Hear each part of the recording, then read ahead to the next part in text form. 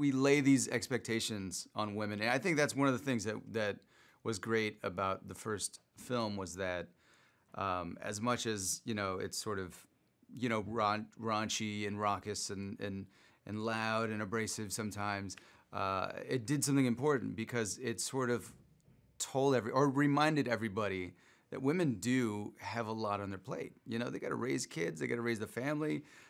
Sometimes they have careers. Sometimes just being a mom is difficult enough, and you have to cook food at the end of the day. There's just all these societal expectations for women that men don't have, and it was a good reminder to everybody, including myself. It's like, there's a price to pay for women, and sometimes you just need to cut loose.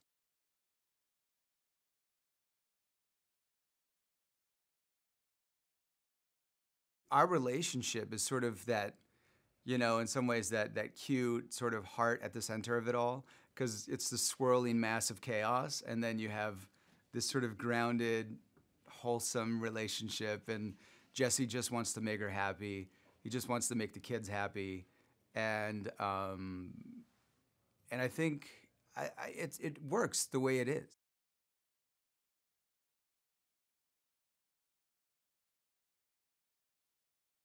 She's such a pro. She's been doing it forever. It's like one of those rare cases where, as a child, she was in this business and somehow managed to keep some semblance of sanity and be successful. Yeah, she comes in super prepared. She's got a lot of work to do. She's carrying the movie.